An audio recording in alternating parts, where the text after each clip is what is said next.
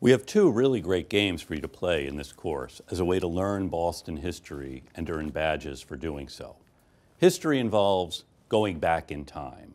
Our physics and engineering students have created two time machines for our students to do this more efficiently.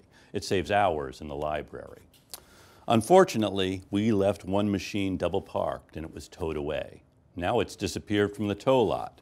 If this machine has fallen into the wrong hands and we think we know the dastardly villain who has taken it, that person can use it to go back in time and change history.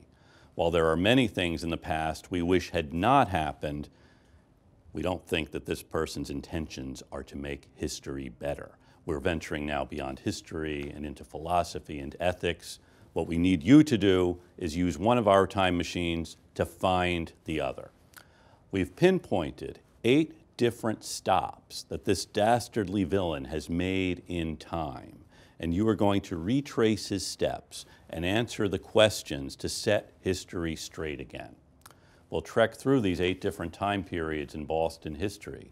At each point, you will have to find anything that has been altered and correct it. By correctly identifying the answers in each of the 8 time periods, you will receive a badge. Pay attention as we go through the course. Use your skills and you will be able to find the clues and answer the questions that will set history straight. You'll find the clues at the different places we visit. If you don't see it in the course, use your own research resources to find the answers. Just watch out along the way for any trickery or traps left behind by the villain who is about to see what it's like to go up against those who are Boston strong. Share your badges as you earn them. The more you share, the more badges you can win.